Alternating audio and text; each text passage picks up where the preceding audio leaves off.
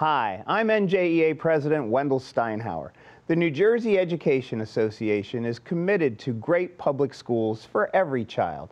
So we're proud to support Teacher Appreciation Week, a special series produced by the Caucus Educational Corporation, celebrating New Jersey's talented and dedicated teachers.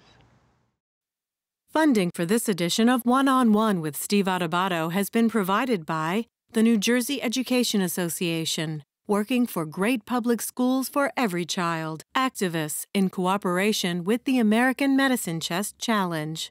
Choose New Jersey. Our mission is attracting companies to the Garden State. NJIT, New Jersey Institute of Technology.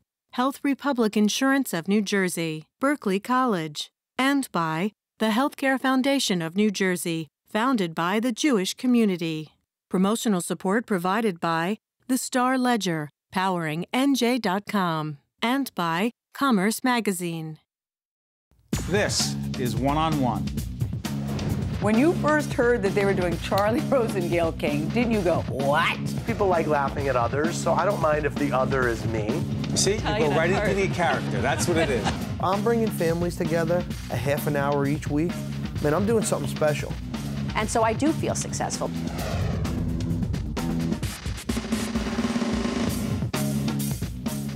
Hi, I'm Steve Adubato. We're here in Atlantic City, the 2013 New Jersey Education Association Convention. They've been coming here since 1905 here in Atlantic City, and we are here for the 20th anniversary of an extraordinary program, a series that we have on public television. Is called Classroom Close-Up. They've won 11 Emmys. Why? Because they feature terrific educators and others in the classroom, real-life stories.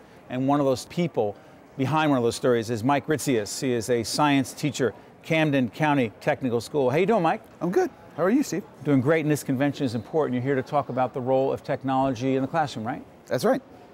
Talk about, by the way, we're about to see a video from Classroom Close-Up, and it tells the story about technology in the classroom. How'd you even get into this in the first place? A lot of it was personal interest. You know, I like playing with these tools, and they're kind of fun. And I want to first bring that interest into the classroom for the kids, and then as I use them, I get to see how effective they could be in communicating with students, extending the learning opportunities beyond the four walls of my little room. And really engaging them in ways that's relevant to them, because the kids are using all these tools now outside the classroom. We have to teach them how to use them responsibly. Changes everything. It does.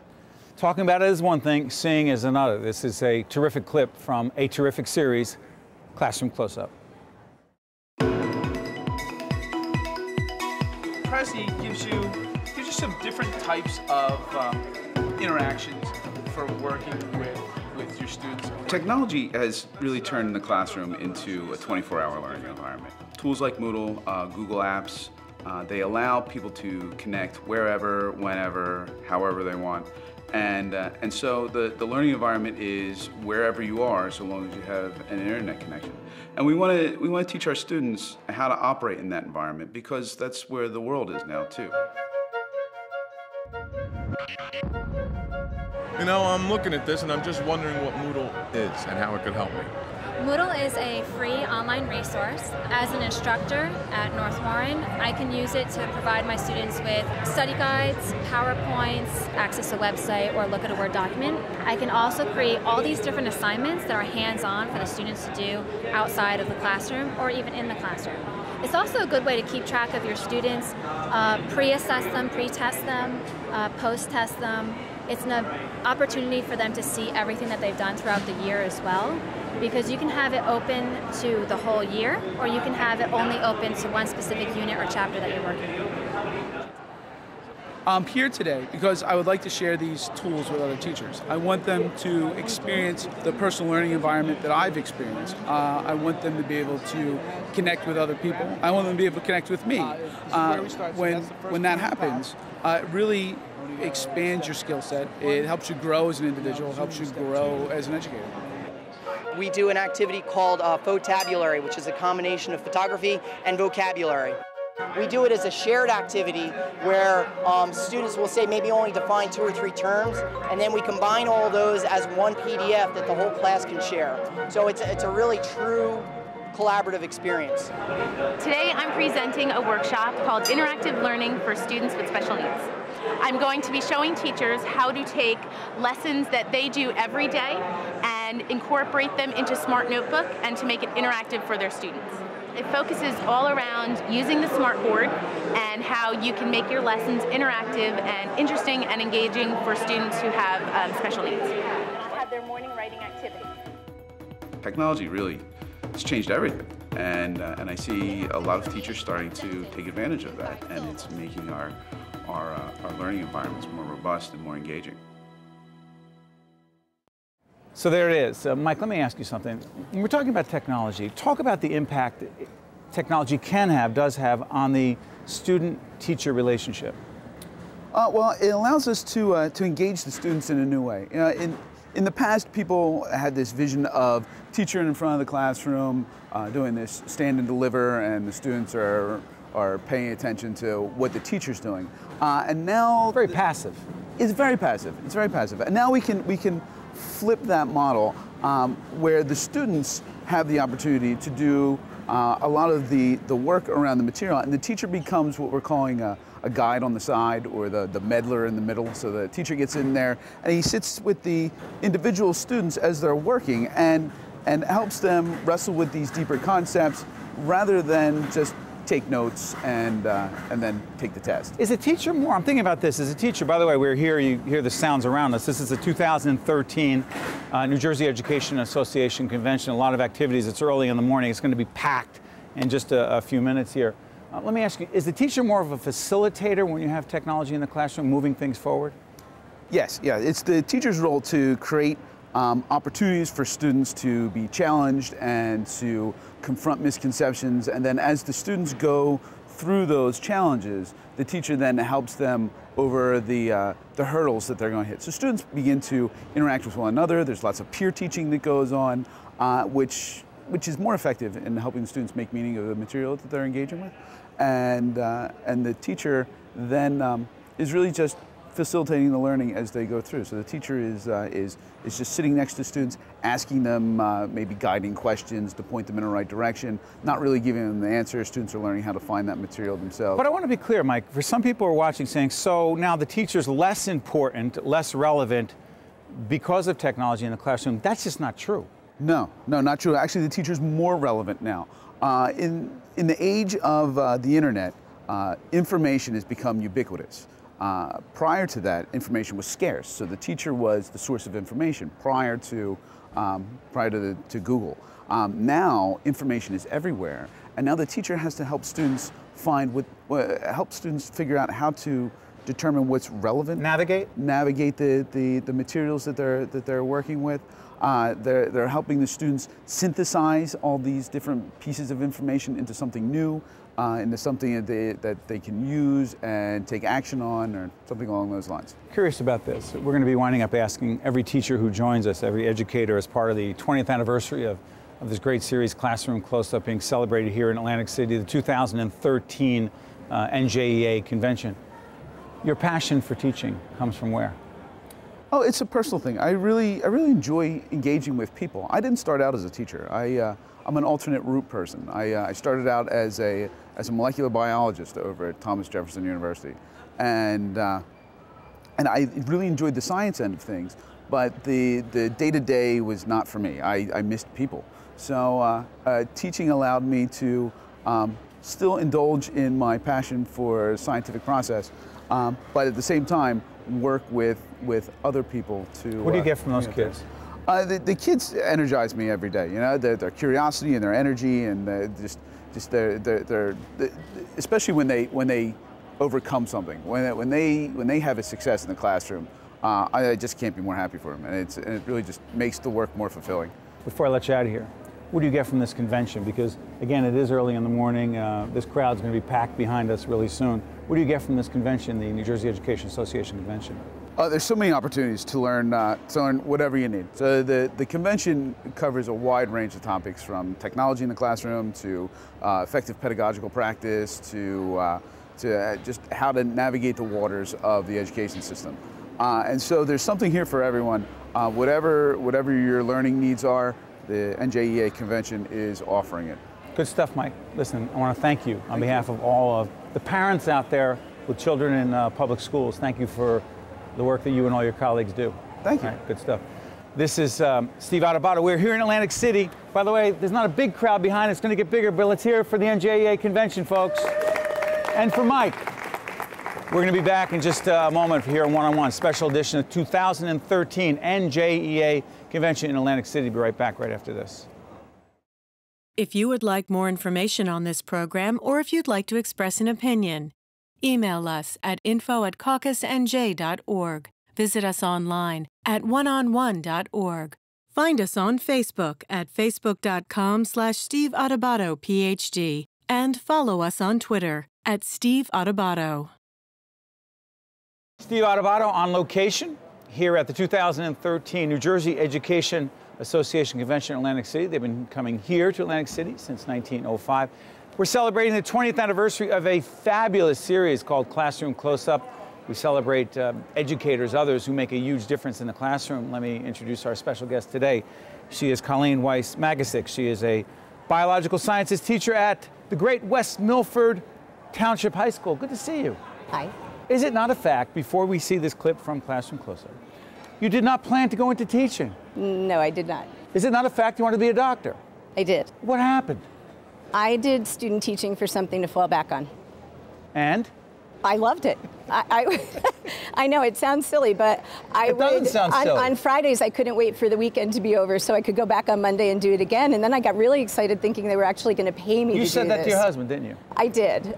You said they pay me for this. And every once in a while when I complain that it's a miserable day, he says to me, "Why do you think they call it work?" And I say, "It's never been like work." This is my 24th year. 24. And by the way, 2 of your sisters who are here, of the 8 siblings in your family, 3 are educators, right? Yes. But let me do this. Let's set up this clip. This clip is about an initiative. You won the HIP Award. The HIP Award, the full name is? Frederick L. Hip. Named after the former director of the NJEA. Dr. Hip, who's director of NJEA. It's the Excellence for Education grant, and it was created for innovative programs in education. And so our program is 5th graders working with high schoolers, and the 5th graders are growing trout in the classroom, and the high schoolers are taking them out in the field and doing stream studies with them, and then they come to the high school and they dissect fish with them, and then the high schoolers do some of their own research separate from that, independent from that. Absolutely. Well, we've seen it. You want to let everybody else see it? Absolutely. We can do that? Yeah. Want to introduce it? So here's our clip from Classroom Close-Up on swimming upstream. You're taking my job. Cut it out. Let's go.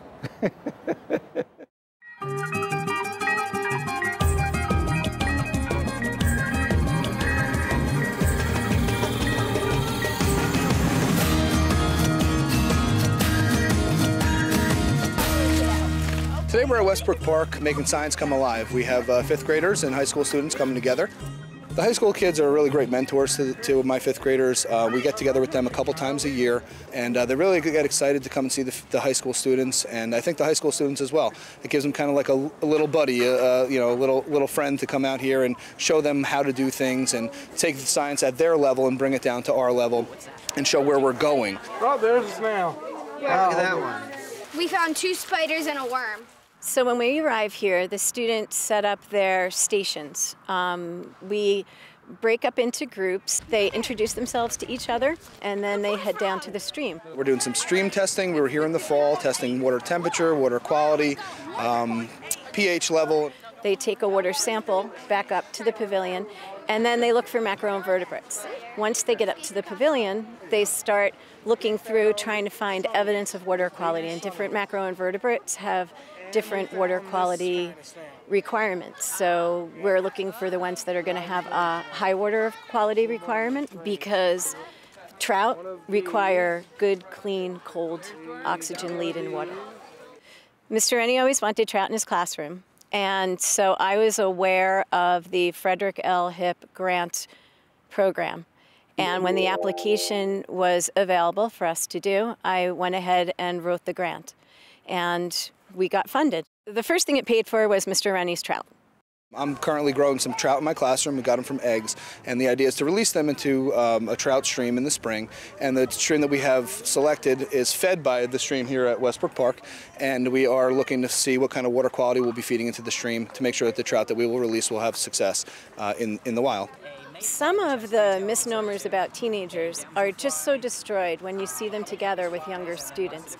They're kind and they're generous and they're great role models, and they just really look after the kids and work closely with them, and it allows them to kind of revisit their own childhood and, you know, get excited about things that they used to be excited about.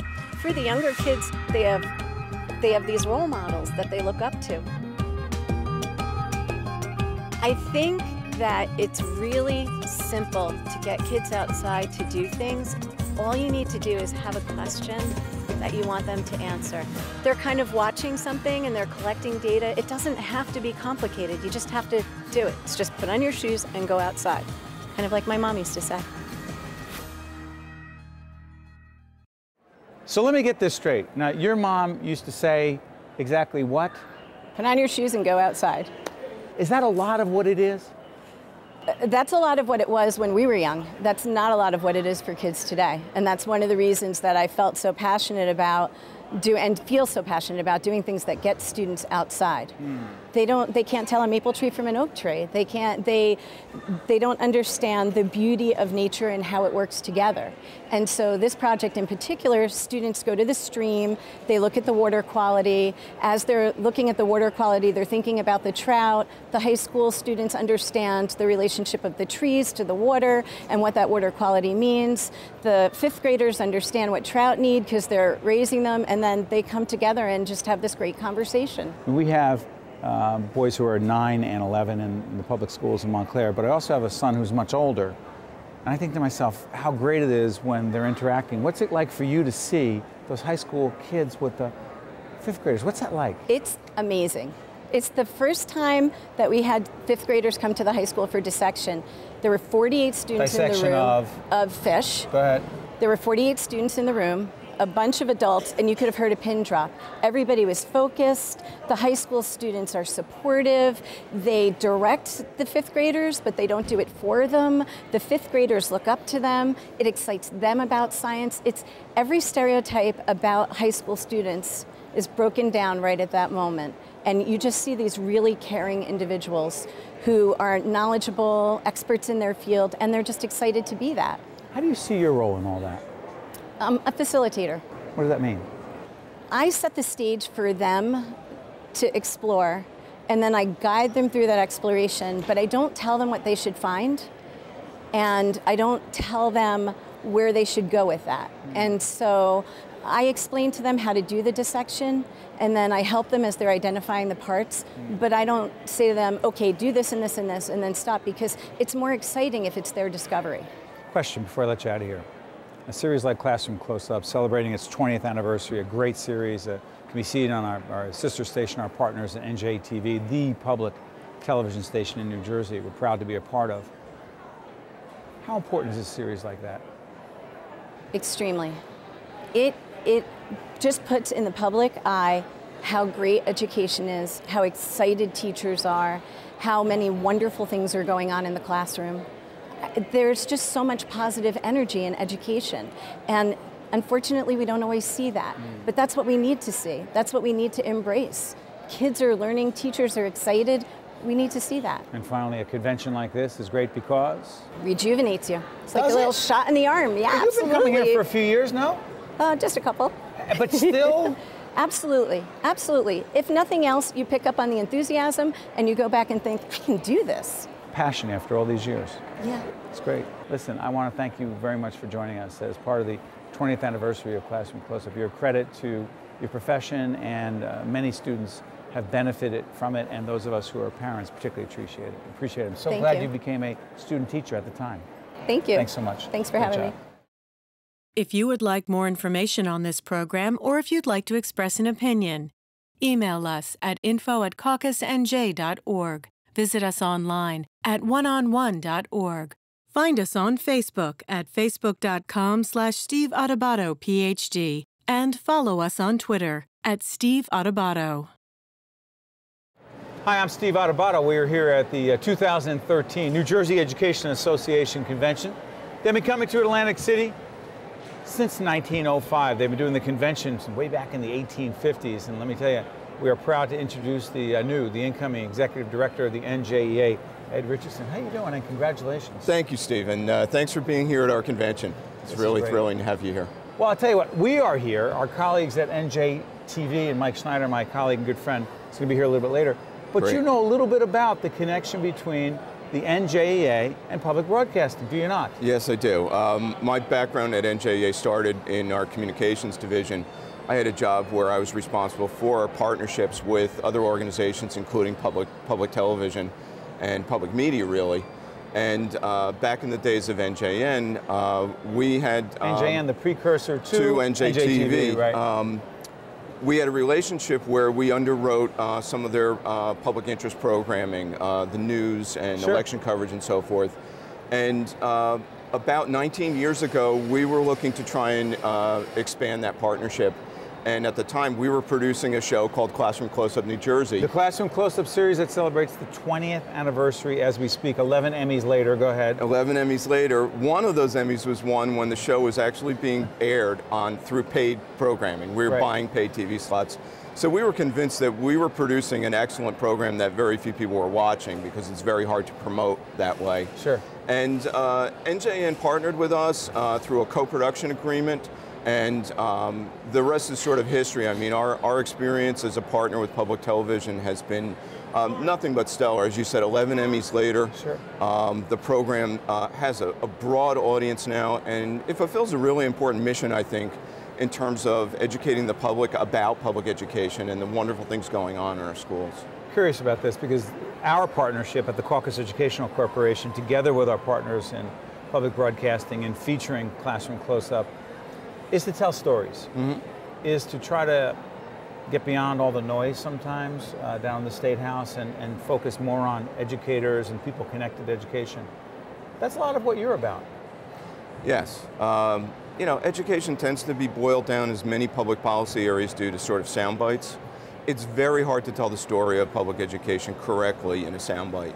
And Classroom Close-Up and other opportunities like that give us a chance to really dig in a little bit more and really explain how this works, how the business of education takes place, and you know, what's successful. Speaking of stories, Ed, your story, when did you get into the education field and why? Interesting story. I sort of backed into public education. My early background was in public relations and journalism. And I pursued and was hired by in a position by the Department of Education in 1986. Did you work for Leo Plagholtz? I did, yeah. Great commissioner. So you had that whole background on the government side? Yes. In my 7 years at the department, I'd moved into a number of different areas, including policy areas. I was a legislative liaison for about 3 years. Was the administrative policy officer for a while. And I really started to become fascinated with education policy and how policy translated into practice. And did a very short stint as Jim Florio's education advisor. And you know, no offense to Governor Florio, but the end of that administration was really the beginning of a new career for me, because otherwise I would never have pursued a career with NJEA. You saw an opportunity to look at education, to deal with education from a different non-governmental perspective? And exactly. What does the NJEA offer in that way? The NJEA gave me the practitioner's view. I worked very hard at being empathetic about the lives of our members and trying to see the world through their experiences. And it was very eye-opening. The thing that was most gratifying about coming to work here is how appreciative our members are of all the things that we do for them and do with them. For example? For example, you know, back when school budget elections were a very big thing, we would try to go out and work with our affiliates to help them get their school budgets passed. And when you came from Trenton, with, you know, armed with some expertise and some assistance, and you were there working with them in the community to try and get their message out, they could not have been more appreciative. Just the fact that you came from your office to wherever they were, and were on the ground sort of advising them. And it was very gratifying coming from a government role where you rarely sort of got thanked. But that was just a really sort of eye-opening change for me. 2 questions before I let you out of here. By the way, we're here in Atlantic City. Our entire production team, the Caucus Educational Corporation, partnering with the NJEA. This is the 2013 convention for the NJEA. They've been coming down here since 1905. Curious about this. One question. Your predecessor, Vince Giordano. What do you want to say? Oh my gosh. How much time do we have? What do you got? Vince is just an incredible advocate, an incredible leader of public education and NJEA. He has been the most stalwart mentor of mine. I've been his human resources manager since he became executive director, and he has taught me so much. I don't know that there's any way of completely preparing for the job that I'm about to take, but if you can be prepared, he and Rich Gray have both really done their utmost to leave the organization in good hands and help me move into this challenging role. And finally, while it's a job you cannot prepare for, Ed, if you were to say, in this role as the new executive director of this organization that's, let's just say, very engaged and involved in the most challenging educational issues that this state faces, top priority 2014 is? I think to get through what I often describe as the policy fatigue that our members are experiencing. Fatigue? Yeah, an awful lot coming down from the state all at the same time. New evaluation requirements, core curriculum content standards, the PARC assessments, and they feel very much under the gun, and in many cases feel like the implementation of those policies is not being undertaken correctly. So that's our challenge right now, is advocating for them where things are occurring that should not be occurring, but also providing assistance to them to help them get it right. You'll hear from any number of people at this convention about student growth objectives, because that was the first wave of evaluation. We conducted almost 100 workshops for our members on how to construct student growth objectives properly. So, a lot of people like to view us as, the hardcore union. We're only out there fighting for our members' rights, and they ignore the other side of it, which is that we are out there assisting our members to try to make the best of the policies that are coming down from Trenton. I want to congratulate you. We know you have a daunting challenge ahead of you, and we look forward to many interviews in public broadcasting with you down the road. One-on-One with Steve Adubato has been a production of the Caucus Educational Corporation, celebrating 25 years of broadcast excellence.